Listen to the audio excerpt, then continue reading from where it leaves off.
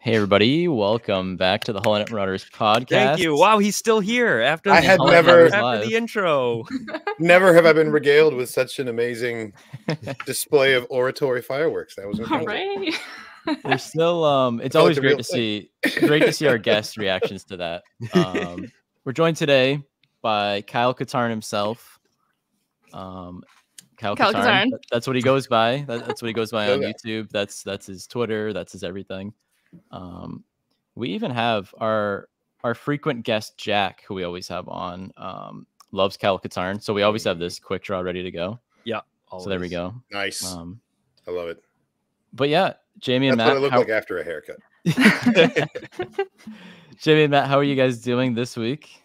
Doing well. Great. Yeah. Very tired, slightly recuperated from PAX, almost 100%. But Penny Arcade Expo, for anybody who doesn't know what PAX stands for. Oh my god. Sorry, not to derail in the first few minutes, but no one calls it the Penny Arcade Expo. They call it PAX. Okay. Just in case you didn't know. Anyway, welcome to the Holland Marauders podcast, because I think we got so derailed immediately. Like, we didn't even say, hey everybody, welcome to the Holland Marauders podcast. But yes, welcome back everyone. Someone's pumped about PAX there. Jordan, hey. PAX. Okay, so PAX. You're referring to the Penny Arcade Expo. I'm referring to the Penny Arcade Expo. Now we know. East. So, important. As we already said, we're joined by Kyle Katarn, who we've never spoken to before. We've kind of communicated on social media through Twitter and probably other things. I don't remember. Yeah, this is the first time. It's really nice to meet you guys. It's a pleasure to have you on. Yeah, pleasure to meet you. Yeah, nice to be here.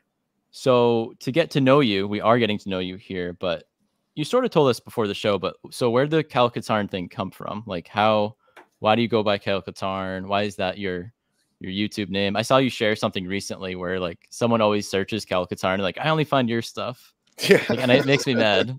So like, how did that all begin? It's becoming kind of a problem. I don't know. Maybe I'll have to address it one of these days, but yeah, no. Hello there. I'm Kyle Katarn. It's a name that I've chosen and decided to go by for many years now. Both because he's my favorite character, and at least I was playing a lot of Jedi Academy and Jedi Outcast at the time that I started my YouTube channel. And kind of an ironic thing, I didn't have a beard then. I didn't really look like Kyle Katarn at all. And I swear none of this is intentional. It just sort of coincidentally happened that I then like, oh, I kind of resemble this guy when I have a beard too. Well, that just kind of reinforced I should just keep going with this name. You invoke his name, taking on its own thing. And yeah, it's gotten to the point now where people are complaining when they're looking up Kyle Katarn related things on YouTube and they just get my channel over and over again. So that's kind of funny. And I'm sorry to that one guy if he's watching that. I like I don't know why the first thing that popped in my head is like the Santa Claus movie. Yeah, where like he accidentally kills Santa Claus, then he like grows a beard. He became Santa Claus. You somehow You're became becoming Kyle Katarn. Contractually obligated. Yeah. So I think that's how it. The Ford Fiesta is going to get replaced with a Raven's Claw. I'm going to go out the driveway. Stuck there. That's great. That's going to happen right there. So I see a lot of people very excited that we're having you on. We're pumped to have you on. We're going to get to our community. Yeah, it's going to be a good time. We're going to get to our community question of the week here. And this came from our friend Scout. And it's kind of a tricky one this week. And I'm trying to think of what I should answer as I'm reading it. But favorite obscure Star Wars fact? I got one. Ready? Oh, you're ready, Jamie? Okay. Oh, I'm ready to go. Already. This is my favorite obscure Star Wars fact. Okay, so on Batuu, there is a radio station which you can hear when you are on Batuu, and it is BSO 401.72. That is the frequency for it, and you can hear it the best when you're in the bathrooms. sorry, the refreshers, just so you know. But there is like a full lore like behind the radio station on Batu for 1.72, and I am obsessed with it. So that is my favorite obscure Star Wars fact. There's a radio station. That is fascinating. What is on the radio? Is it music or is it talking? So it's a combination of music. It's a combination of like pod racing, like broadcasting. It's fantastic. There's a book somewhere. Sounds awesome. I don't think I have it up here, but there's like a book that is like the Explorer's Guide to Batu, and it's like that's where the most of the information like lies about this. Believe me, I consumed so much of it before we actually went to Batu for the first time. So dope. There's a Spotify album too. No, there is, but there isn't. So it's completely different than like DJ Rex and like what he's doing. It is literally okay. Gotcha. DJ Rex has like his music and like does everything and like Oga's, but then like there is like literally a radio station you can hear in the bathroom. It's fantastic. Just listen to some pod racing and whatever's going down. It's great. Yeah. That's my obscure Star Wars fact. You're ready to go with I learned that. something. I did not know that. It's my favorite fact, okay? And of course it's a radio related thing. I gotta have that kind of information. I like it. Kyle Katarn, what is your favorite obscure Star Wars fact? Ooh, so there's quite a few, but the one that immediately comes to mind, I hesitate to say because it's kind of dark. So in the Legends novel Darksaber by Kevin J. Anderson, the original architect for the Death Star was a man named Bevel Lemelisk, and he's punished by the Emperor for the destruction of the first Death Star following A New Hope by trapping him in a cage where flesh-eating beetles pour in, and they basically eat him alive. In the moment upon his death, his full consciousness is transferred to a clone host body waiting in the cage next to it, and the entire process repeats. And this goes on 15 times. 15 and this times. This was Palpatine's go-to favorite punishment in Legends, was to use flesh-eating beetles, which he had genetically engineered himself to eat people alive in front of him in transparent cages in front of his throne. What a guy. I think we're going to see that in the Bad Batch this season. I think oh my God. Hey, they said the that next Hemlock's ending right there. Yeah. The next couple episodes get dark. I think we're in store for some flesh-eating beetles. Oof. For sure. Yeah, the Kevin J. Anderson Star Wars novels are a wild ride. And there's a lot of stuff that gets snuck in there that like you read it once and maybe don't. That one always stuck with me. I was like, huh, what an image, you know? What a name. Matt, you must have an obscure Star Wars thing ready to go. God, what do you, I had like one that was like out of universe and then one that was in universe. In universe. Yeah, like what Kyle said, you know, from a book or like from, you know, expanded media that maybe not a lot of people have talked about. I think we made a short about it once, but it's one of my favorite things. It always sticks with me. And it's from Dooku Jedi Lost. And it's when Dooku is in the Senate chamber and he's fighting to keep this bill that has the Republic provide protections and an army for different corporations out in the Outer Rim when they're trading to fight against pirates and stuff. And he's fighting to keep the bill, but the Senate thinks it's too expensive and they decide to vote against it. They vote it down. And that is kind of the creation of like the Trade Federation's droid army and all these other like independent corporation armies that start popping up before Episode 1 on the same day as he loses the fight to keep, you know, the Republic supplying armies to corporations. He meets Palpatine. He meets a young, you know, up and coming senator from Naboo named Palpatine. Damn. So it's like that one fateful day. If Dooku and he meets had him just during like, a professional low too, so he's like vulnerable and open. Exactly. If the dude just had like some food poisoning or something, the whole thing would have gone differently. And I think about that day in Star Wars history a lot. If it wasn't for the lobbyists, the Empire would have never rose to power. There you go. There you go. It's true. Okay, I have a couple. I mean, I wanted to think of one that was like behind the scenes, like a random behind the scenes fact. One that comes to mind is in Return of the Jedi. I don't know why this came to mind, but they used a sneaker in the background as one of the ships. Yes. And like you can't even really see it, but like they say it in the behind the scenes ILM thing. I'm like, oh, that's really funny. Why did they just use a shoe? I don't know, but there's also a potato in the asteroid field in the Empire Strikes Back. Oh, that's right. They were like, because someone challenged him. They were like, "What? You're going to all this effort? Like a potato would be indistinguishable from these like carefully created handmade asteroids." So he proved it. He threw one in. I was about to say, yeah. Unfortunately, they were right. He didn't have to do all that work. He could have dumped a sack of potatoes on the table in front of George, and George would have been like, "Oh." Paid by the hour. There you go. Speaking of potatoes, this is kind of related. Brent asked if I saw the new Ghostbusters movie, and yes, I did. I mentioned potatoes because there's a ghost in it that looks like a potato, and I loved him. But yes, we saw Frozen Empire, and I loved it. And we'll leave it at that because we're not talking about Ghostbusters today. But I did see it, and I loved it. So can I actually piggyback off that to make an announcement that has never before been known? So first of all, I have never seen a Ghostbuster movie, any of them. But because of that, I'm planning to react to all of them for the first time on my non-Star Wars channel. Oh my gosh. So yeah, you heard it here first. Well, have fun. First time Ghostbusters reactions gonna be coming soon to Grizzly Wizards. You heard it here first. Wow. And Frozen Empire, I guess, will be at the end of that list because they're in chronological order, right? All the movies. They are. Yep. Are you just gonna do a watch through of the movies? I mean, I'll do a reaction and then a review to them. Cool. But I will. I kind of know what I'm in for because, like, they're part of pop culture. So there's ghosts in really. No one's totally blind to them. Like I know, like the theme song and stuff like that. But there's ghosts, you know who to call, and that's all that matters. Exactly. And there's a green slimy one or something like that. Slimer. No spoilers, but Slimer. What? Come on, man. Well, now I might as well not even. Gave away the movie.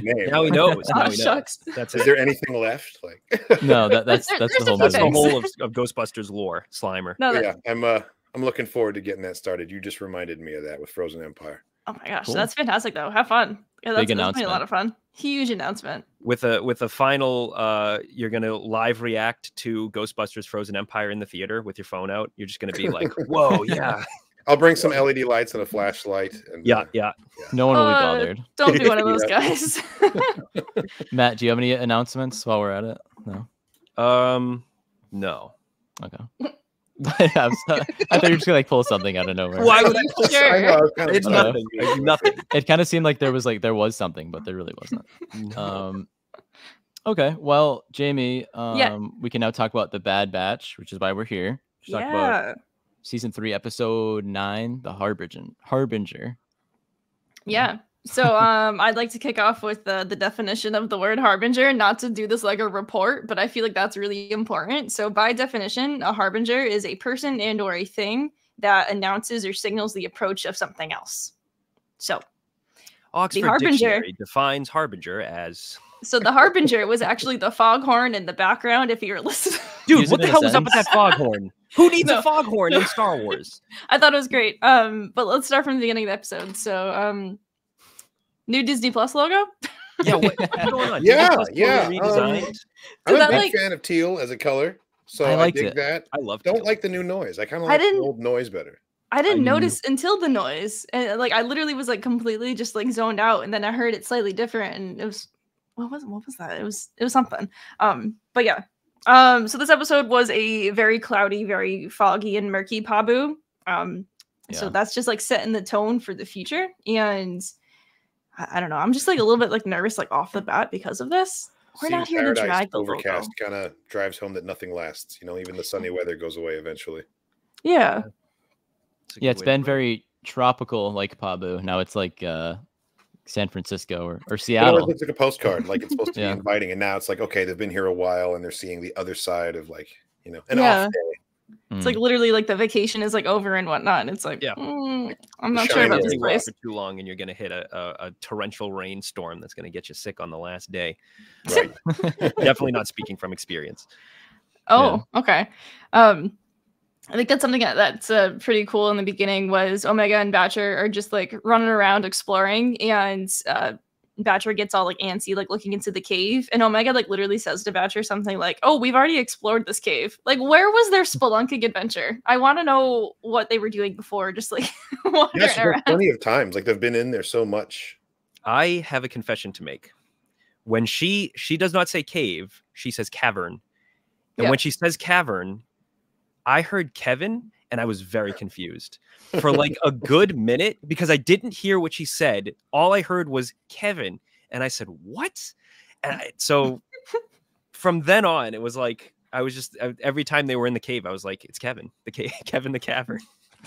That's your announcement. That's my announcement. That you thought they said Kevin. That they thought I thought they said Kevin. Brent brings up a good point here, though, that Lothal was beautiful when we first saw it, and obviously the Empire came there and made it look crappy. The Empire hasn't come to Pabu yet, and hopefully they don't, but I'm pretty sure we know that they probably do, right? Well, what does a Harbinger do? It warns about the next thing that's coming. True. Like the foghorn. Even before the cavern, I thought there was a really nice moment showing that Wrecker and Crosshair are becoming like familiar with the locals, like they know each other by name now, and like, relationships are being made on the planet, which means stakes are going to be higher, and like when the other shoe drops, it's gonna be rough. Yeah, I love that as well, because it's like, even though like Crosshair clearly doesn't want anything to do with anyone else, still he's still like doing it and like helping out others, and I just love to like see that like continue on. Why does he have to be so like, I mean, I know it's the way he is, but why does he have to be so difficult? Like, why can't someone thanked him and he was like, ugh. What? Like, have you ever like worked retail? Yes. Have you ever had like a really like an extra terrible shift? Like that mental state you're in for the first 5 minutes after you get off that shift, that's Crosshair's whole life. That's and that's why he interacts with people the way he is, because he's only seen the worst of people. Rough from both sides. That's a good way to put it. That's the best way someone's put it so far. So he never had a childhood. He never had a chance to calibrate emotionally in any sort of a way, and all he's known is killing. And everyone, he comes at every interaction with like this antagonistic, like everyone's a potential enemy until he knows who they are. Yeah. That's like a hard thing to turn off. Guilty until proven innocent or something for him. Yeah. Yeah. Wow. He's suspicious of everyone around him. So anyway, he might not be. Might have a reason to be. Being suspicious. Yeah, he has his reasons. And Jamie, I don't know where you're going next, but I know one thing we just saw in our rewatch is the details in this show are just so good.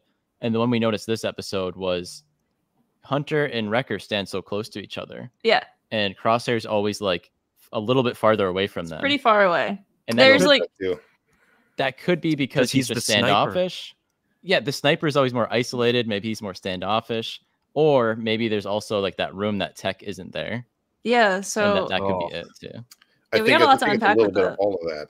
Yeah. You could feel the absence, the negative space. Like there's someone missing that's supposed to be in this dynamic. Yeah. But also there's some truth to that. Like his training is so deep. Like he's like, I got to stay out of melee range at all times. Always be ready for ranged attacks, no matter what. Could be why he feels isolated and separated so much, is because he's not like buddy with them yet.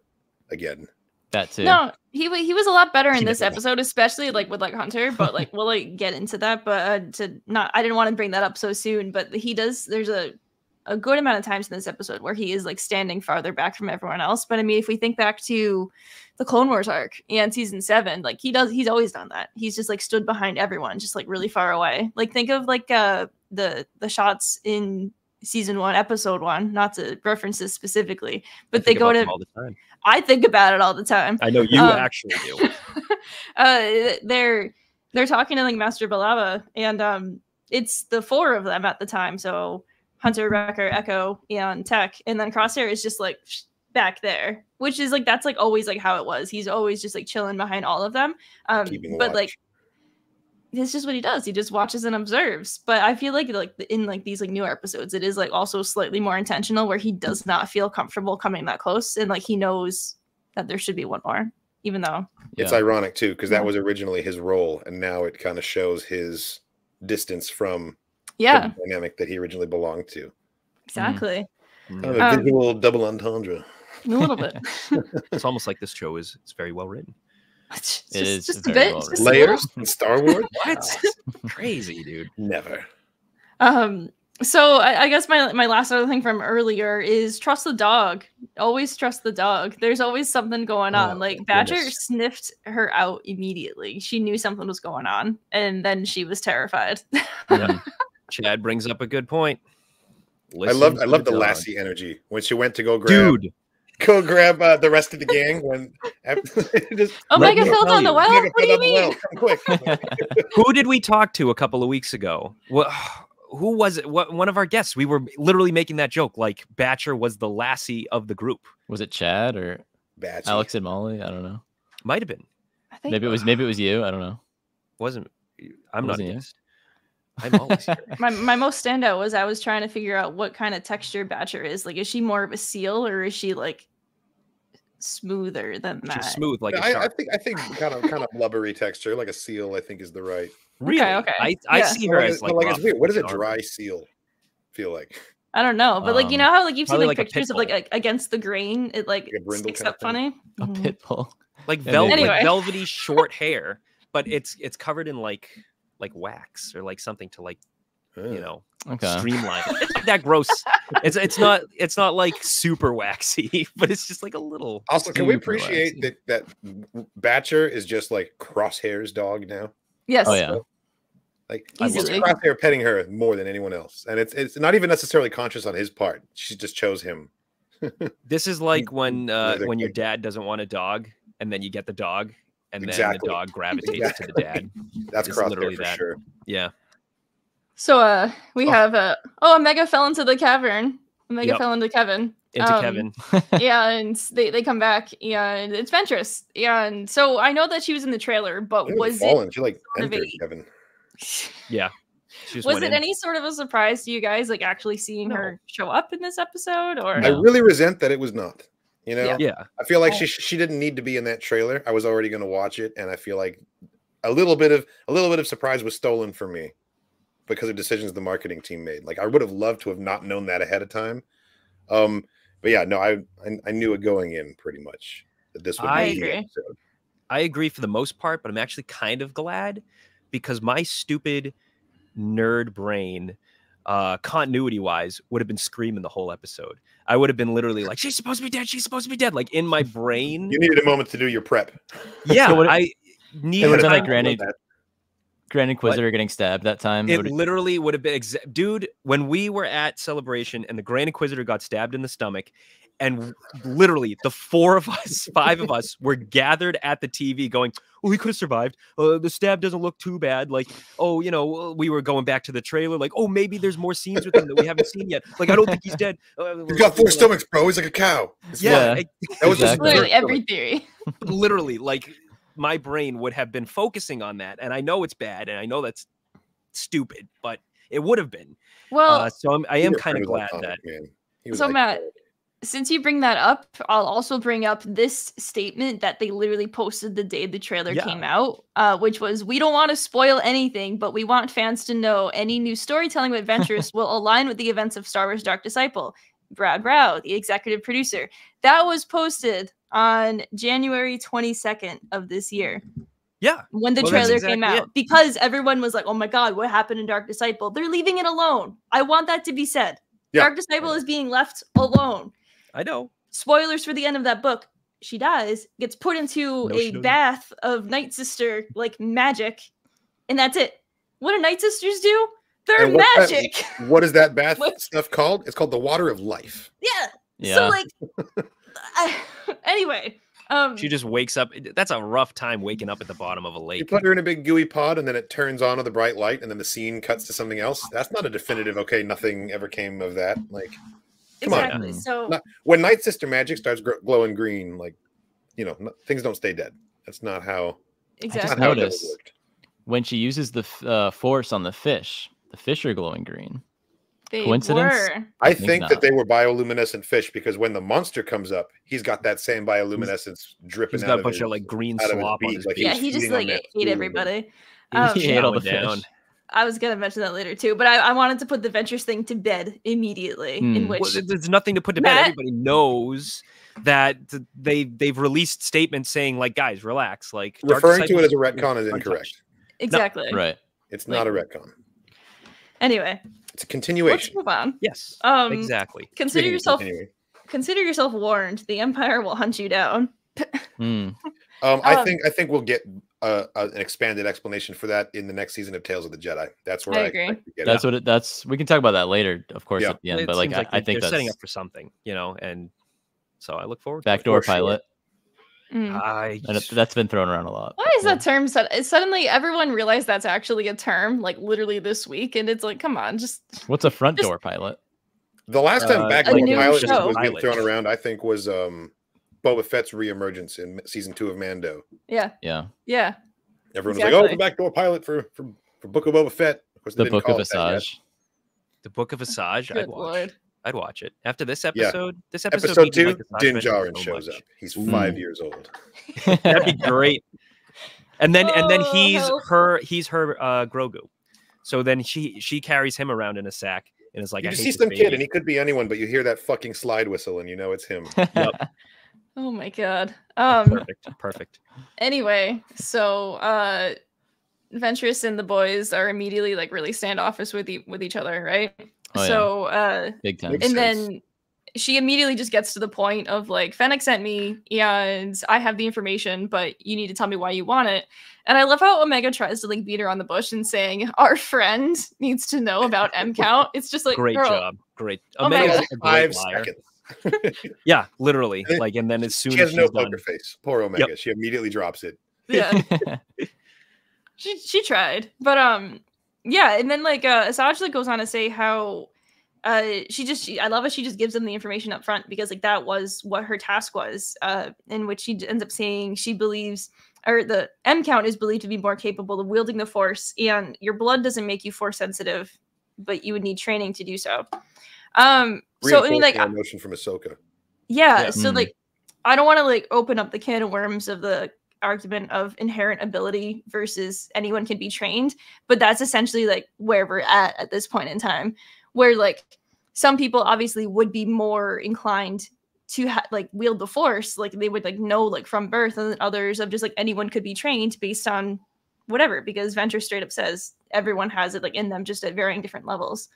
And I'm just, you guys know how I feel about it. That talented individuals in the galaxy are using some degree of the Force every time they do something talented. Yeah, that's always Han been Solo's piloting abilities because of his innate Force sensitivity, which is lower on the scale than Luke Skywalker, but higher than, say, a gonk droid. Yeah. Not all gonk and even droids. like young Anakin, obviously his M count was off the charts. Just being a good pilot in general as a little kid, and being a good pod racer. I heard a theory once that one of the reasons why his M count as a child was so high was because the Force exists outside of time, and they were reading both him and his son. Whoa. It was him and Luke's M counts combined was the reason why it was so high off the chart. Jeez Louise. Which doesn't really make sense when I think about it, but he was telling me that it's because, like, if you think about the world between worlds and the way that it works, it's outside of time and space. The Force could manifest in that way, and like sort of like before it's even happened, it's already happened in the Force. You know, I kind of like that in a way, but way too much information. It's a lot to think about. I just think Anakin is born Force jacked. I think that's just how it is. It's like, is the chosen one the bloodline? You know, it's a good question. That kind of seems to be the case. Because it was a Force virgins in the first place. They were like, he was created out of. Yeah. Well, anyway, that's X-rated. We won't talk about that. Where is Donkey? Another good Brent comment here. He was very excited to hear the word midichlorians. Yes. Yep. Which is, I mean, yeah, it's great. But like, if you rewind 25 years ago, people would be like, no one likes hearing midichlorians. What are you talking about? They pussyfooted around it so much, and then up to this moment, they were like, okay, fine. I think people are ready for it. We'll say midichlorians. Do you think anyone out there was like a couple episodes back and sort of like hid behind the bush and were like, what are they going to do? What are the fans going to do? That's what they've been doing since season 2 of Mando, you know, when they dropped the M count and everybody's like, M count. Yeah, so it's good to know, like, they actually know the word midichlorian. It's nice. Chad is asking, where is Gonky? Is he okay? And I have to tell him, I have to reassure him real quick. He's right here. He's fine. God. Okay. Good. He's just taking a little break. Breather on this episode. He wanted to rest for a while. Hanging around with Kyle Katarn. Which is a great fan fiction. He's going to come back Beskar plated. It's going to be great. That sounds I do that in my tabletop Star Wars game that we play. My sidekick is a gonk droid, and I kitted him out with Beskar. So I like in gunfights, I use him as rolling cover, and he just waddles through a shootout, and I just like crouch behind him, picking people off. That is amazing. We have to get you on. I was thinking the same thing, Matt. Our create a character, create a game, whatever. We do a bunch of them. They're always used to just like flex your creative muscles. But pretty much we make a character for an perfect. RPG without doing the RPG. Sounds I love it. I love it. exactly up our alley. Yeah. We have a whole like encyclopedia of them so far, but Oh, that's great. Well, just a little bit. All right, so yeah, I'll get right out there. That's a backdoor and say pilot for when we do that with Kyle. So, Yeah. People who listen to like our podcast know that I am super against Omega becoming a Jedi. For the sole reason of I just want her to be normal. I want a main character who isn't a Jedi, and I think that like for the way that it's moving right now is I think that she eventually will have some sort of not control over the Force, but just be more like reassurance like of herself and just like knowledge of it. But I don't think that she's ever going to become like a Jedi. Yeah, I think this was kind of the like. I don't think you we'll guys ever want to her see her holding get a trained. lightsaber. Yeah, I don't think so. I don't think really. I think she has a Force aptitude, and she has an enhancement just like the rest of the batch, obviously. And I think that what hers is her ability to learn. You know, yeah, exactly. From other people, and I think that can be a Force power. You can make an argument that it's because of her Force sensitivity. She's so good at, learning from everything around her. Right. So you three think that she will not become like a Force user? I think she won't become a Jedi. Oh, that's different than becoming a Force sensitive. You think she's going to gain like the rudimentary like push and pull at some point in her arc? I think possibly she'll develop in that direction. Yeah, I think so. I mean, like I always think of the example of Chirrut in Rogue One. Sure. He's definitely not a Jedi, but he definitely is connected to the Force. And I think that that's something that like I could see Omega finding like another like plane of existence kind of like feeling. I could definitely like see her doing that of like opening her mind to just like accept the Force more and just like use that as a resource because sure, really like she has her training has been soldiering and that's it. And so like she's not necessarily closed-minded to it, but she just doesn't know. I mean, there's something really profound about she's a young girl in her childhood being raised by a bunch of dudes who literally never had a childhood. Yeah. Like they it's not just that they lack the tools to give her what she needs. They can't even relate to what it is that she's experiencing and or needs. So teaching her to be a soldier is great, but that's all she's experienced and she doesn't know anything else. And now we have like another layer of like unrelatability. They have, they fought alongside Jedi. They have no idea. Yeah, no, exactly. And this episode was interesting in that it feels like it marks one of the first times that they're kind of shown and viewed as obstacles to her, holding her back from certain things, as opposed to like they've always been her greatest assets. Like if it wasn't for the batch, blah, blah, blah. And now it's like, well, she needs to realize her own potential as an individual, and maybe they're roadblocks in the way. And it's that dynamic is shifting. And if this wasn't the final season, I would speculate that the next season should go off on her own, and it would be the adventures of Omega doing stuff, and the batch wouldn't really be central anymore. So that's super interesting that you like mention it now, because I don't want to jump to my comments about the music, but I'm going to now. So there's like a really good moment in this episode where it's the three of them, Crosshair, Wrecker, and Hunter, fighting together, and the Bad Batch like theme music like swells really loudly, and then the next thing you see, it fades into Omega's theme. And so I think that exactly the only time that we hear the Bad Batch theme music is when they're all fighting together as a unit.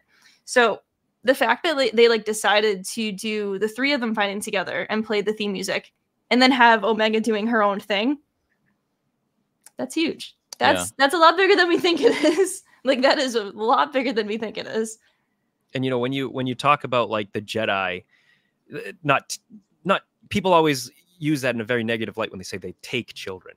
But it's more like the parents giving up the children to the Jedi. They take children in a fun way, Yeah. But this is the first time I think we've ever really gotten a perspective where it's like, holy crap, I don't want Omega to become a Jedi. I want her to stay with the batch. I love the batch. I love her parents. I don't want her parents to give her up. Took 3 seasons of like build up for that moment for me to, I mean, let me just tell you right now, this was my favorite episode of Bad Batch of all time. Which is extremely predictable if you know me. I am a Jedi person. I love training sequences, and training sequences on Pabu were just TLJ vibes. Yeah, absolutely. The island and the balancing. Absolutely. Oh yeah, big time. You know, with the first test, with the balancing, with the fruit on her head, at first I thought she was messing with her, and she was going to give her like three BS tests, and then one that was actually like science, like she just like test her blood at the end of it all. Well, she did give her the BS test. You know, sending her to grab the flower was kind of just whatever it is that she's like up to in the galaxy. She's still like flying by the seat of her pants, and she's pretty broke right now. And the fact that she kept catching the fruit on Omega's head, like she was not about to let it touch the ground. And I think the reason is not just she was flexing like her reflexes. That was her lunch. Like that was the only food she's got. She's like, I'm eating that thing later. Don't let it touch the cavern floor. I like that. Doesn't it end up hitting later or no? No, it never does. It never does. Every time. Yeah. She was flexing though, just not even looking, just even when like the guys are just like watching the entire time. Like I love this entire episode is some combination of the guys just like watching of what's going on. And Ventress just like knows immediately. And she doesn't like falter like at all. Like, oh my god, those are like my favorite moments. Okay, the binoculars. So first of all, we have the three like dopes like sitting back up at like something like overlooks Crosshair looking through his rifle, and the other two each like with their own like binoculars, and just just like the look in Ventress, the gasp that Wrecker makes. It is like that might be like my favorite like D. Bradley Baker like noise in a very long time. Because like it was perfect. It was unbelievable. Yeah, it was fantastic for sure. There have been some really good vocal performances. I was really impressed with the previous episode, the praying mantis guy. Yeah, he was talk about peak character design. Like, oh my god, big old bug guy.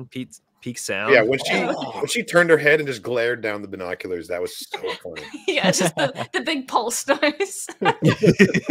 Oh my god! And then just Crosshair using his sniper rifle as binoculars is just amazing. Of course, very on brand. Very Dwight Schrute.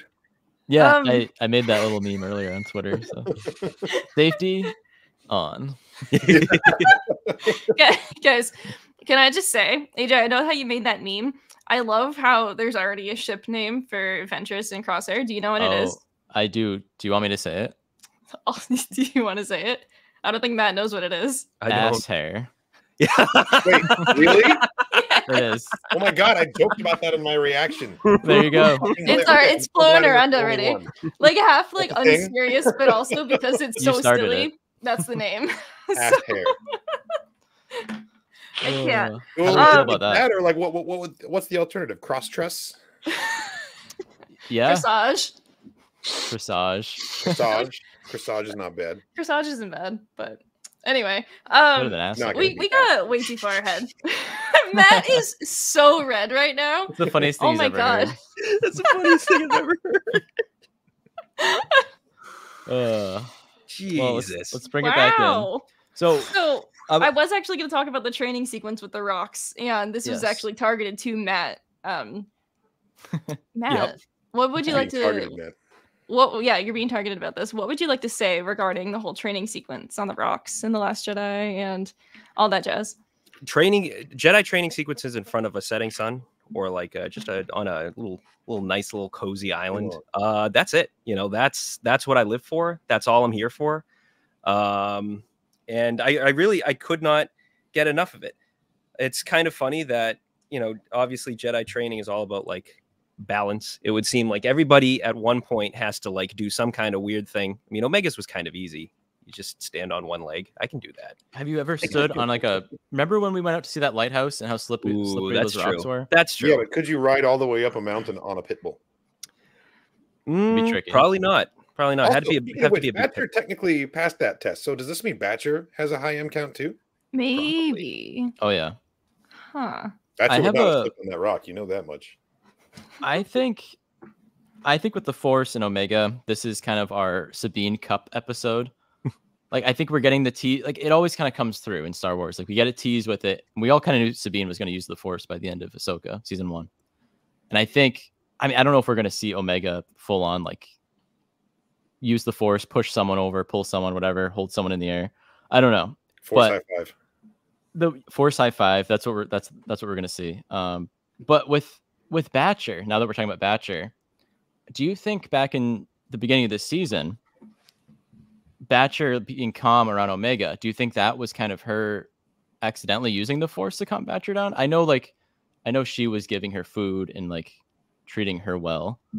But do you remember the part where she was like settled down and like holding her hand out a little bit? Maybe that's looking too far into it. No, that's why the lines are really blurry when it comes to, does the Force take credit for everyone's abilities? Because animal husbandry is a skill, right?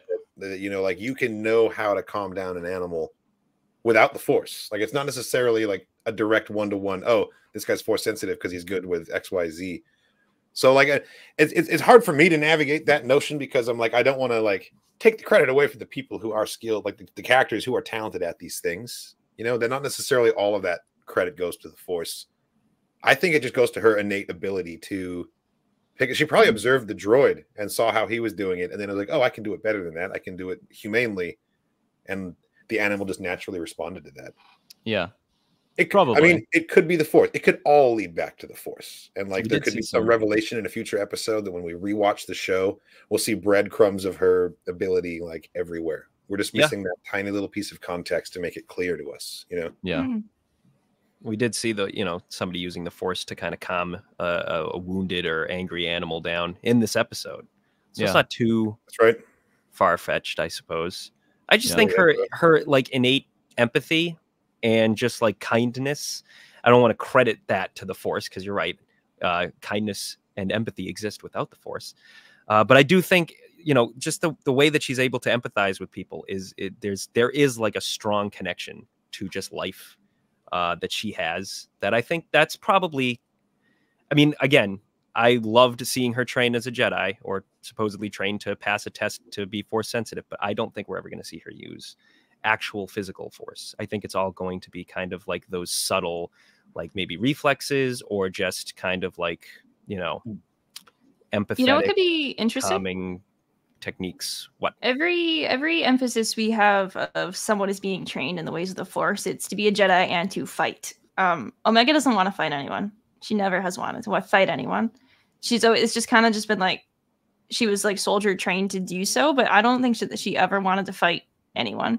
So I think that'll be super interesting if she does eventually get to explore like being some variation of Force sensitive, and she just learns like a more spiritual side of it, and it's not necessarily used in a sense to be fighting people all the time. Because every time we've seen like Jedi, what do you think of? Oh, lightsabers, you're gonna fight. Like that's what you think of. Like I think that it would be really interesting if they explore like the other side of the things of the ways of the Force.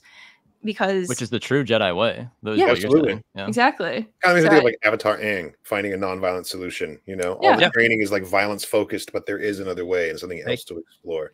I have half mind. I wonder if the Lucasfilm is slowly retooling our textbook definition of what it means to be and qualify as a Jedi, so that we can take all of these characters and put them together for Luke's Jedi Academy on Ossus. Have a show about that. And you can have Sabine in there now. You could have Omega in there if she chooses to be. They can kind of, using this M count definition, you can kind of make anybody you want part of that new Jedi graduating class. Yeah. And talk about the king of nonviolence. That's Luke. Luke wins the day when he chooses nonviolence twice. In Return of the Jedi and The Last Jedi. So Omega would be right at home in his academy if she ever wanted to train as a Jedi. It's wild we're at this point, because I know earlier this season on Mount Tantus, we were like, oh, her blood just works with the thing. Like she's doesn't necessarily have a high M count herself. But then this episode just brings us all the way back, like, oh, Omega and Luke's academy. It's wild. I mean, they're having their cake and they're eating it too, because we never actually get an answer as to whether or not her M count is high.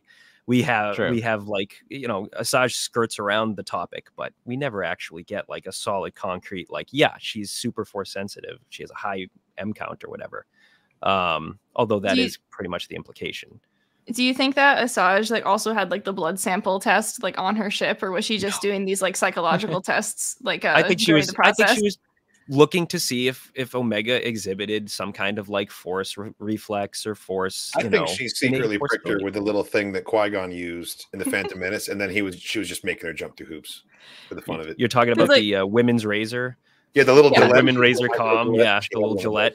But she was just testing the blood for infections. Exactly. Well, she can use it for two things. She can make sure that she can assess the M count, and then she can also take the little plastic things and get 3 lines of dialogue from any character that she has the action figure for. She just like, Hell yeah, dude. Yep. Hell yeah. scan tech, ready to go. tech. That's what it's called. I always technology. because it has Yoda on it. Look at him. Jeez, there he is. Do you have the I other thing always have with you? I don't got a have it. Caliburn It's one like over in there. my closet, just like off to the side. I don't have it like on me, but I do have it. Batteries are operating. It works. I have all the chips. By the I end of the love that episode, thing. we need it. No. What's the not dense thing about that toy is that it comes with a belt clip. Yeah. You can take it to go. So you can like have it handy in case of emergency, you know, when you're out and In about. case anybody needs some Yoda lines real quick. Quickly need to bust out your Watto, you know. Oh, Next celebration we're Oh. at, you got to carry that thing around. I'm gonna do Yeah. No. token lines just all the time. I just got to carry all the chips in my This pocket. is how I choose to them communicate out. from now on. Only Anyway, chips. so I absolutely adored the fight between Yeah. the boys and Ventress. Like that was very cool. That was like a really like well done fight on all accounts, and they all got their asses handed to them. Dude, and It was then, well There's- choreographed. The moves themselves Yes. were cool. The situation Really was cool. Yeah. silliness. It was yeah, why would the Bad Batch try? Like it's clearly they wanted to show us her yellow lightsaber, and that's Yeah. the only reason. definitely. Like Oh, it absolutely. they And it's just so funny. read her file like 5 minutes ago. We and they're talk like, yeah, about we can them take it. being dopes. They are dopes. They're complete dopes. Huge dopes. So Every time the Jedi Council had to tangle with Ventress, they sent multiple Jedi to deal with it. And they're like, I think I could beat her with my fists. And- Yeah, I think I could I'll take be the her out. one. It's Yeah. the henchman syndrome, you know, like 5 henchmen fight Batman in an alley. Takes 4 of them out. Henchman number 5's like, I'm gonna be the one. I got this guy. I can't believe I'm gonna take down Batman. 20 years of my coworkers dying, but I'm gonna knock him out. Let's go. Literally. It was very Batman. I Yeah. mean, like we say that like every Oh, week yeah. that the Bad Batch are just a bunch of dopes because they don't think they really don't they just rush into the fight sometimes and like I love the little like I love the little detail earlier of like Crosshair like rushing up with like the data pad saying, "Oh, I checked Tech's old files. You're right, it's her." like I'm just The like picture was laughing so hard. funny. Yeah, it's just like I it's know. her. Look, Like Ventress, we found your Instagram. What's all this droid shit? And that's one of the moments she like looks back at them just like, what is wrong with you guys? Like it's perfect. But yeah, the fight was very good, and they all lost, and Omega runs back in like it's the gift from like Community of like Donald Glover returning with the pizza and everything's on fire. Fire. Like Omega's literally like, what is happening? What are you doing? Put them down. Like it's I love such a that good little moment. Hunter's in the air, Wrecker's on the ground, and Crosshair's just out. He's Yeah. just Crosshair- fully out, like not even Crosshair- participating anymore. Crosshair has like the There worst like is- stomach ache like known to man. Wrecker is the one being like strangled, and Hunter is just like at like lightsaber point, just like there okay. is a scene in the fight that I absolutely love, and it's a split second. You see it. Wrecker gets kicked and he falls down, and when he's down, he does like a little twitch, and it's so funny to me. He's like twitching on the ground, like tweaking while his brothers are getting like the crap beat out of them. I like watched it last night again just to make sure I wasn't like crazy. But yeah, Crosshair? no, it's Crosshair? Wrecker. I think Because, Wrecker is like- the one Okay. who's like on the ground. He's like twitching. Mhm. He's like, Okay. I okay. love the Got his slap, butt- open handed Yes. slap. yes. It's because Ventress knows how to properly fight people, especially hand to hand, like without any sort of like aid, and like she knows what to She's do. making a Hit like, mockery of him. hit like all of like the points and whatnot, and like she knows everything for like especially for like someone bigger like Wrecker. She hits all of his pressure points. She goes for the back of the knees. She hits his good eye, and then at the end, like she has to like use the Force slightly to just shove him over completely and like nearly kill Hunter in the process because he gets barreled over by Wrecker. Force Just had to bowling. make that point at the end. She's like, okay, that's what hand to hand does. Here's 1% of my force powers. Exactly. Knock him over. Like, are we done And- yet? Toughest person. And then they continued the fight. Like, like Uh, oh my god. They're Someone dumb. asked. They're Somebody dumb. asked if it was mocap, and that was the first thing I thought as well, because it I was like the wasn't best sure, but it looked There choreographed was thing. something different about it, wasn't it? It did feel a looked little bit sped more up to fluid. me. It reminded Kind me of like of that Maul Ahsoka fight in Siege yeah. of Mandalore. It Yeah. had a Exactly. quality to it. I It was like haven't that. seen direct news about that yet, but I would not be surprised if they did something similar. I feel like I saw a post that said the people who choreographed and staged this just like really like kung fu movies, and so it might just be like that sort of influence, but at the same time it may have been mocap. I'm not sure, but it definitely showed that a lot of care was taken for the scene Yeah, completely. really well done. When I'd I was say- when I was reacting to the episode, Bendu thought that she was using force speed in the hand to hand. like I said, it Do you looks think sped up. she was using a force power, or is she just that fast? I think she's just that fast. I think she's that fast. Yeah, I think she was giving them a fair quick. shake. I think when she threw the guns away, she wasn't going to cheat. She was going to actually go toe to toe with him. So I don't think she used it, but it was flipping fast. Yeah.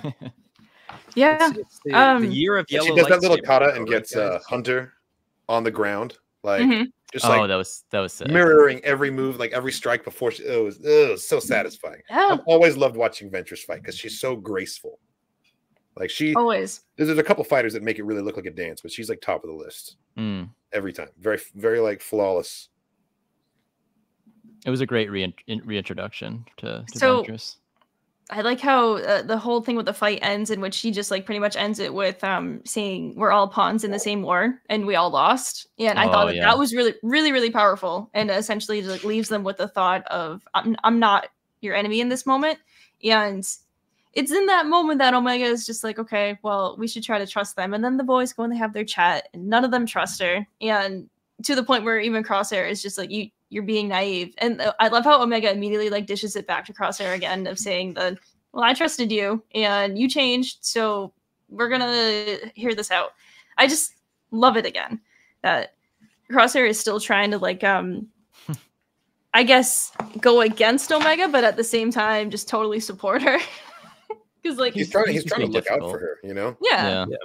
He goes against her out of caution and out of like care, but Yeah. the support is more important. Eventually, he'll side with her. Yeah.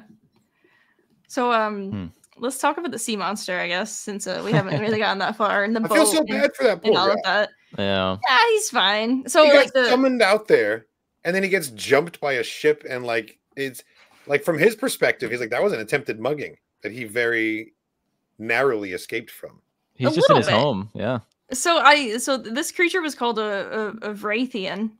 Okay. Is All that right. right? A Wraithian. It Love was in it. the article breakdown today. But yeah, I mentioned it earlier. He's like fresh off of eating like the pod of like squid like beforehand, because it has like all like the green goo like dripping out of its That like was mouth. such a cool effect. Also, I love that he had the pulsing like phosphorescence on That was Yes. sick. the exterior, Yeah. like a deep sea creature would, where there's no sunlight. You know, Yeah. So very that cool. I thought that reminded me a lot, because like, you really noticed it at the end. That reminded me a lot of the way that the Purgil pulse before they make the jump to hyperspace. Yep. Ooh. And like Yeah. obviously like this guy isn't jumping to hyperspace in the ocean, but I thought that was maybe. really cool that like when it's at ease and it's calm, it'll just like pulse with like that light. That was a very cool touch with just the lighting there. That's what I'm saying. That's what I'm saying.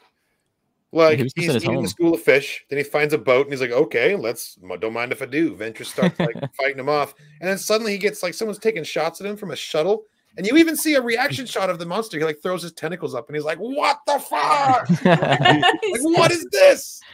Like he's literally like you called me. I'm Yeah, you called me This here. is true. what? This is- What You did insult I me do? and then strike me? What is this? What is this? Mm. I said good day, sir, and then he just like back into the ocean. It was a setup. Reminds me a man. lot of the creature. Was it called Meebo? I think. Bebo. Yeah, in Star Wars Resistance? Resistance. Bebo. Oh yeah. Bebo, yeah. Nico Yeah, has a and- friend, and then the mama creature, similar like semi-crustacean, very low crafty, Yeah. and very Yeah. colorful, That's like- right. Good call. Yeah, that's It's what a it made deep me cut. think of. I don't think it's the same species or anything like that, though. That thing I was don't- massive. No, It wasn't so. noted Similar. as such, so I don't think so. But we can have like more random sea creatures. Why not? Yeah. I like the Um, Good goat old eyes. Bebo. I always like goat eyes. They're cool. Yeah. Yep. You did Yeah. have 4 days. I think that was a very. I love how the eyes were purple with like the black stripe through it, because it was very similar to Ventress's like shoulder pad with the black snake. Totally. And like I don't know. I mean, it Could probably you tell what was that was? It intentional. looked like a cog, but it was like I didn't It was really a snake. recognize the symbol. Apparently, it was a Yeah. snake. Oh, The weird. I episode couldn't guide So- says see a it's a snake. snake. So a combination of looking at too many reference photos for Friends already, and in the breakdown of the guide breakdown today, there's a lot of information about like the Ventress's like look and her new outfit, in which it's like a weird combination of the bounty hunter look that we see in the Clone Wars at the end, and then the new shoulder pad and just new stuff. And so it is like the little black snake, in which I believe in Dark Disciple,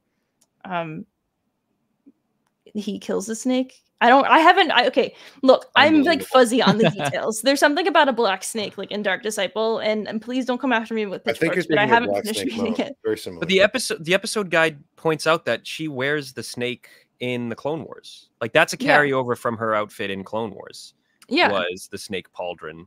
Exactly. And But there's also apparently it's something about a because black she's snake. misunderstood, like a snake Yeah, is sure. misunderstood.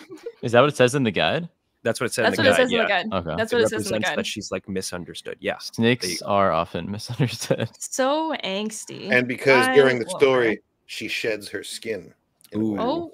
way. Okay. Oh, That's also and true. grows hair. It grows hair. Like a hair was- snake. She gets cute little bangs, just like a snake.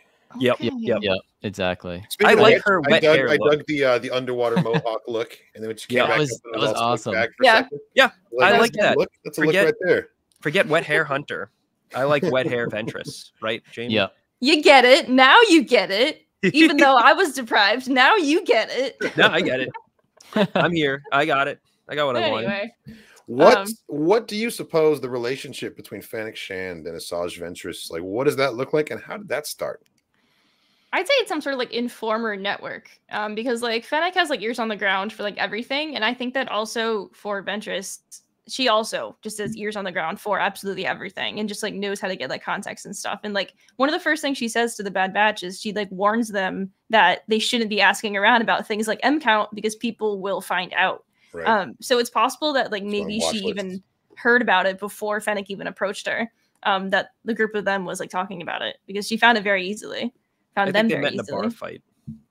That's what I I like that too. I like That's that too. very possible. 100%. This might upset some people, but I think it would be great if they took this opportunity to co-opt part of the legend story and the Mara Jade and Luke Skywalker dynamic, and gave it to Fennec Shand and Asajj Ventress, and say that Fennec was Ooh. hired, tracked her down, fell in love with her, and now is helping keep her off the radar of the Empire. I'm living for that agenda. Ass think I that enjoy would be that. great. That's a good one. That's Okay. it. That's the one. Do That's we the think one. Quinlan is still That's out the there? one. Is there Oh, a love yeah. triangle between Quinlan? I think Fennec, if and- anyone's going to be into poly, it would be Quinlan. He's a pretty open-minded dude. Yeah, Yeah. that's I could Pretty see that. open-minded. Well, maybe That's Kiadi just Mundi. wheeling and but we're not dealing. gonna- Yeah. He was allowed. Yeah. Yeah, but it's not fun once it's allowed. Mm. All right. Well, he had 8 wives, and you know that he was the kind of dude that like gets home from work and sits in his car in the driveway for like an extra 5 minutes before he goes into the house. His really tall car. Yeah, the cone-shaped fucking Geo Metro. Or he just has a That's Kiadi sunroof Mundi. and it's like The out. sunroof is just constantly open, and the top of his Gotta head with be. those ponytails like flying Yeah, around he in the just- wind as he's He driving. actually just uses a sunroof because it's too expensive to get the custom top. yeah. if it's raining, that and he's sucks. sitting there just like, oh. So he's gonna wear a raincoat like cone on top. oh Yeah. my god. He borrowed it from Dan Aykroyd. It's all good. There you go. Yeah. Okay, so the way where this like leaves off with is How did we get there? I don't know, but I'm moving on. She warns them that, well, first of all, we get the actual like ass hair interaction of like Crosshair helping The Omega ass onto hair the ship, interaction. and then helping Ventress onto the ship, which like that's huge. Like that's all I'm saying. That's all. I will I'm say saying. she did hit him harder than she hit Hunter and Wrecker. In the What fight. does that mean? It That's could her mean love something. language. With more passion behind it. She knocked him out, you know? That's Anyway. her love language. Something animalistic about it. Ass hair. Yeah. Nice So unhinged I'm so content. sorry. I can't help it, man. it's all good. No, Everywhere I go. It happens. I'm surprised we didn't get more derailed like during this thing. Actually, I There's do still apologize. I'm like an ADHD Kool-Aid man. It just happens when I go on a Fine. podcast. it's pretty bad here. That's why that's what we like. The way that That's what this we do. ends with Ventress warning that they're not as safe as they think they are on Pabu. And I mean, if she can find them, yep. And they never explain how she found them. She doesn't need to. She doesn't need to explain how she found well, them. you know Because what's also, gonna how happen? the heck Here's did my she? theory. That Go sea ahead. monster is going to swim all the way to a hollow terminal and be like, listen, guys, these fucking assholes woke me up and shot at me. I think you need to call the Empire. You just see like the Oh. tentacle just like slap like a computer, just being like, Yeah. that's the signal that It's a goes big out. Empire Inevitably, button. a fleet's showing up and we're getting a base Delta Zero, and Pabu is going to get leveled. And they're just going to cut to the corner of that monster being like, those are the guys right over there. Pointing its those are tentacle. those are the Tell two. the name, officers. This monster is the key to all of it. All of this. Oh, What's This his name is true. again? The He's a Name was Vrathian. Vernon. Vernon. Vern the Vrathian. Bravian. Vernon. Vernon. Anyway, I love how Ventress's little tale ended up with but I've got a few lives left, and that was like enough of saying that was perfect. It was enough of acknowledging it. Good stuff. I don't think we'll see her again in this season, but I think that we definitely will in the future, just based on the episode alone, but also based on all of the content that's come out of the past day, with literally her voice actress like saying, "Yeah, there's gonna be something," casually. So yeah, what a great prediction. So, like, I don't know, there might be more. I feel like it's like pretty obvious that like that sets up something for the future, but with the state of the fandom, they really have to like hold some hands and walk people through some rudimentary thinking and be like, this isn't a retcon. Let me pull this up again. An explanation. We don't want to spoil anything, but we want fans to know that the new Ventress storytelling will align with the events of Dark Disciple from Brad Rao. I feel like that needs to be said again. Yeah. Just so we know. For everyone in the back. For everyone in the back who didn't get that, everybody getting this. There's a good moment in Frozen Empire where they reference that line from the first movie. Everybody getting this. Anyway, I'm still on Ghostbusters, obviously. I'm sorry. Anyway, I think that pretty much like sums up the episode at this point. So from here, where do you think that we're gonna go from here? Bad things. Batch. Yep. Bad batch. Bad batch. Bad batch. Bad batch is gonna be in it. I think the sunny weather is gone in a big way. You know, that last episode was overcast for a reason, because now it's gonna be downhill. You know, we've got the repercussions, shall we say, to all the people that have helped the Bad Batch. We're going to be seeing that happen pretty soon, and Pabu, I think, is next up on that list. We also have to mount the clone rescue from Tantus that Echo and Rex are working so hard towards. I don't know. I try hard not to be cynical, and I try not to just use deductive reasoning, but like, there's a shit ton of clones left in the show. This is the final season. A couple years from now, there's almost no clones. That doesn't send an optimistic message for how this thing's going to wrap up. Yeah, observation is not cynicism. It's just observation. After Rogue One, we know that they're not afraid of going that way for an ending also, you know? Not everybody gets plot armor in the finale. When are we going to see Cody? When are we going to see Echo again? They're deliberately making us forget about Cody so he can come in clutch in the very last episode. They want us to forget all about him so he can show up like Gandalf at the very end. He's like the dude or Gandalf, the dude in the dude in the Lord of the Rings, Independence Day. Yeah, dude in Lord of the Rings with the beard. what's his face? The dude in Pineapple Express with the Daewoo Lanza. Yeah. Yes, Red. Cody. Cody's gonna come in and smash someone with a Daewoo. He's like nearly like dead and everything. You guys, he has the neck brace on. Cody. That's gonna go down. That's really top tier reference. I love that movie. Really good. Underrated. Very. It really is. Yeah, I mean, I don't know. Pabu is gonna probably get leveled. It's gonna be sad. Also, I'm a Tech truther. I believe Tech will be revealed in the next few episodes as a shadow operative, or at least as an antagonist of some sort that they're gonna have to get through to kind of thing. So that's gonna be Crosshair. It's going to be a reversal, because Tech's the one that tried to convince Crosshair to come back and failed. Crosshair's going to convince Tech to come back.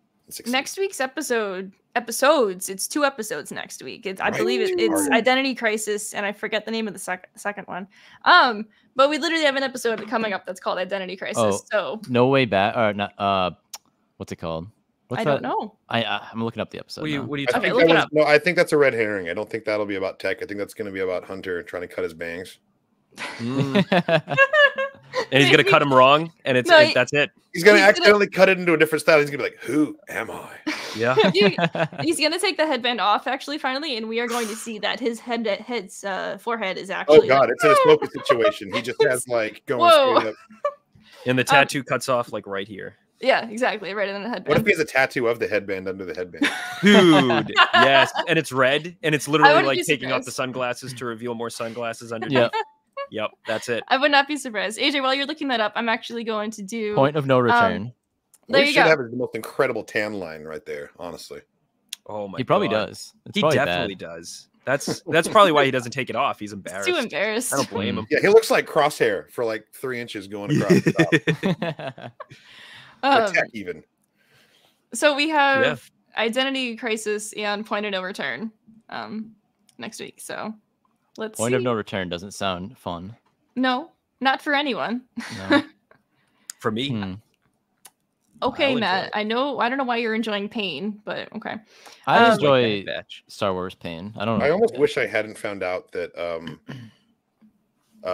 Mick Poyle from It's Always Sunny is the Is voice that of Mock? Mock. I know. Because it's really hard to divorce him from that Dude, role. same. It is. Every time I hear his voice, I'm like, oh my god, it's McCoyle. He is great though. He's a great. I He always goes to Nala say, and he's like, "You will call Omega." I'm like, "Don't say will that. call Come her." on, you will call her." Oh my god. Let's switch really quick. We'll do Whoa. character of the week. Character of the So, week. This is just we all go around and pick who our favorite character this week was. By the end of the season, we'll try to do a compilation of what all of our picks have been, and someone will be character of the season. I don't know who. John Kyle. Kid. Yep. Yeah. Kyle, who was your favorite character this week? Who would you say character of the week is for you? Oh, I'm trying to think of someone other than Ventress because that feels so low hanging fruit. But honestly, it was just so cool to see her. I got to give it to Ventress. It was so fun. I feel so proud of her. I feel like I've seen a kid grow up. You know, where she's come to. I know. From back in season 1 of the Clone Wars. It's like one of those things is of it was too special. It's she's just as beautiful as the day we last saw you. I'm just so happy to see her. AJ, character of the week. Ooh, me second. Throws me off. Yeah, sure. Why not? This guy kicked Vernon it the Sea Monster. Yeah. I knew you were going to pick him. Vrathian. The Vrathian. Vernon Vrathian. Do you think he knows Scuba Stev? I hope so. Yes. Maybe. Or he will. He will at some point. That's Scuba the second phone Stev call he made. definitely knows him. If it's not the other. Yeah. They met in a bar fight. I was going to say they went to high school together. Oh, yeah. And then they got in a bar fight. Yeah. There was a bar in the high school. Yeah. Yep. Of course. As Things there like customs, you know. are. Matt? You know, I'm gonna have to give it to Ventress as well. She was fantastic. Like if you're giving it to Ventress, I'm changing my answer to Vernon because he needs more support. Hey, two V characters, that's fine. There Vernon, we go. Ventress. What do we got? And then for me? Yeah. Well, honorary character of the week is the fact that the new ship is called Asshair. But actual pick for character of the week is Omega, because she's going through her journey right now, and we obviously don't know what the result is going to be, but she is the star of the show, and she did shine this episode, and I'm really nervous for the future at the end of the day. Also, honorary mention Wrecker for literally the one noise that he made of when Ben just looked back at him for the binoculars. That it was the laughing at it. And the Twitch. And the Twitch. Yeah. This really was a Wrecker heavy episode. Yeah. This was the last two were. All about him. All about him. Cal, really quickly, how did you feel about the alligators last week? Ooh, crocodiles actually. Crocodiles. I enjoyed it. It was all Quite Space Florida, wasn't it? Yep. Yeah. It was. They were a pretty big deal. Loved when them. the trailer came out, Matt's number one thing he was fascinated on was the crocodiles. I just wanted to see them. I loved Wrecker's no hesitation, just jumping in there to help Hunter. Like that was quite the bro move. You really felt the relationship there. And man, anytime Ming-Na Wen shows up, you know you're gonna have a good time. Like you can't not have a good time with a Fennec interlude. And so absolutely. I was grinning the whole time. Yeah, absolutely. Nice crocodile interlude. I'm really tickled by the fact that like she can't hide how much fun she's having being in Star Wars. Like even in a serious scene, you can hear her smiling as she reads the takes.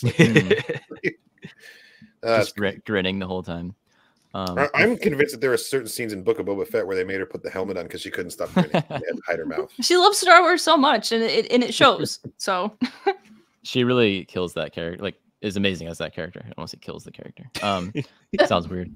Well, but I see. Brought her back. This is the way exactly. This is the way brings up. I saw this earlier too. That some people have seen some of the rest of the season except the finale, and that it's like very, very dark.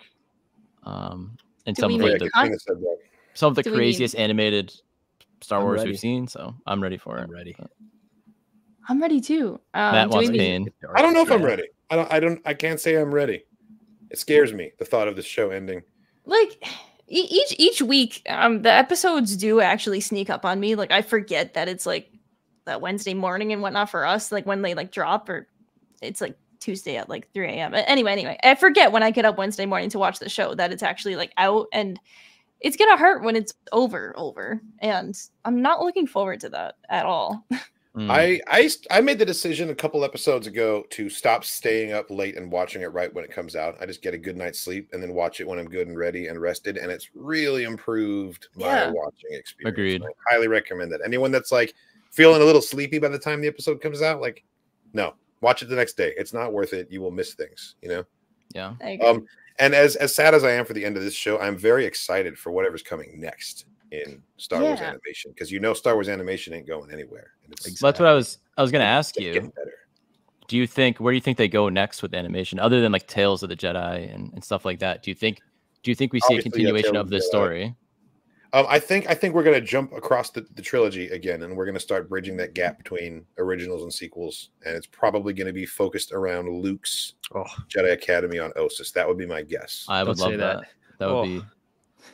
That's it. And to respond to Ice's comment from like ages ago, I don't think that it's a guarantee that if they go to Luke's Academy, they get murdered by Kylo. There's no way in hell that's how Grogu goes out of this story. Yeah, right? No. Not going to happen. It's not going to happen. There's going to be plenty of other explanations. Yeah. I hope you're right. I'd love to see that. If it happens, I will eat a Gonk droid. All right. Ooh. You will eat Gonky. You will eat your Gonky droid. I mean, that'd be sad. Fuck it. Yeah, this is pretty big, but I use some trick photography and I'll eat a really small one instead. Yeah, to make it look big. There we go. Don't admit it on air. I don't want to force that upon you, so I hope that just the shows happen and we enjoy them.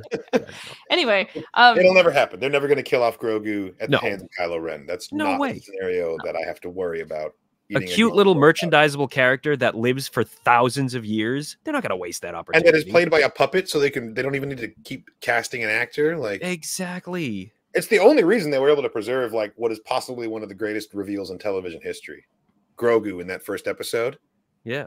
If they'd cast a person to play Grogu, it would have got out. There would have been a call sheet. There would have been a casting thing. There would have been a makeup fitting.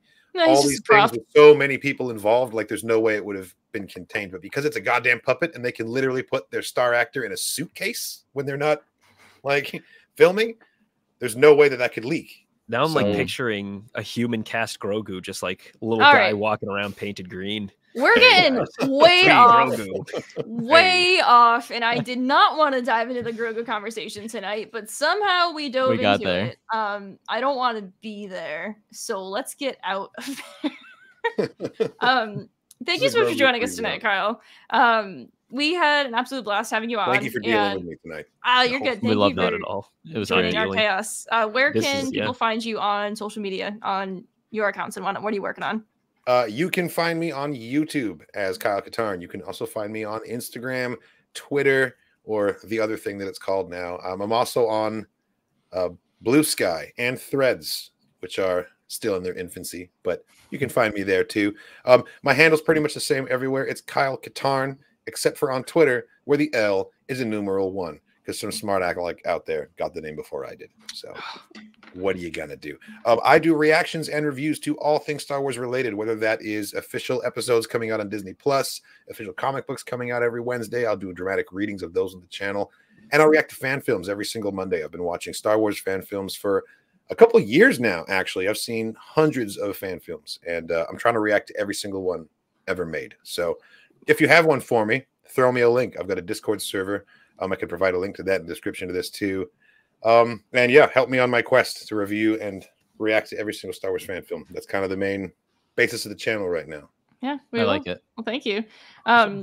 Yeah, thank you again for joining us. And so I've been Jamie with Matt and AJ. We've been the HoloNet Marauders. You can find us everywhere on social media at HoloNet Marauders. This was a Bad Batch recap for Season 3, Episode 9, The Harbinger. We'll be back next week with another special guest for more Bad Batch discussions. And so we'll see you guys next week on the HoloNet Marauders podcast. Thank you, everyone.